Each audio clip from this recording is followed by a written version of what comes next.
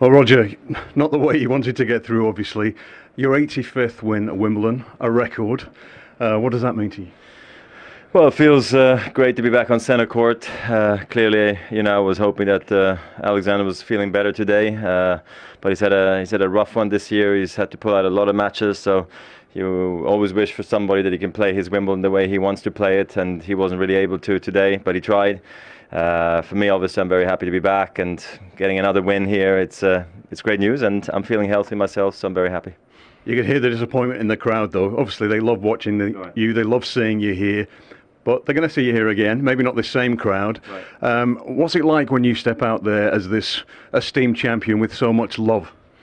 Feels great, I've been on the tour for a long, long time, and you only play at home so many times during the year, and mostly I play abroad, and I get unbelievable crowd support, and it's no different here in Wimbledon. They have treated me almost like one of their own, and I really appreciate that. I know a lot of fans are also outside of Britain, and they've traveled a long way, so I'm sorry for them that I couldn't see maybe more tennis today, but at the same time, Wimbledon remains an unbelievable place for us, the players, to play and for the fans to come to, and I'm sure there's other great things happening today, but yeah, I'm very thankful for all the crowd support I get.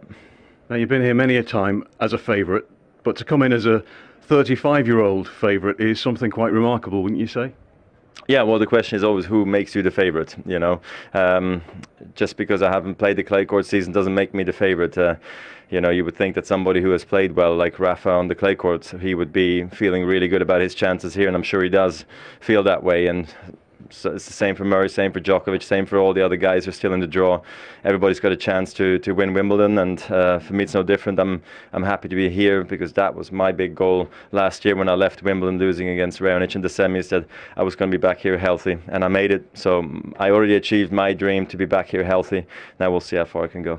Yeah, and we talk about a record today, number of wins, beating well, you share the record with Jimmy Connors. Now it's 85 and it's all yours. Oh. But the real record you want is 8 Wimbledon titles. Yes, it would be beautiful. I would love it, of course. I've had the most unbelievable moments of my life happen here on centre court. Even back in '98 in the juniors when I won here on the old court too. That was a dream come true alone, just being able to play at Wimbledon for the very first time. So we'll really see how far I can go. Like you said, I'm not the youngest anymore, but yet I'm still putting myself out there with a chance, and the dream continues. Yeah. We look forward to seeing you next round. Well done today. Thank you very much.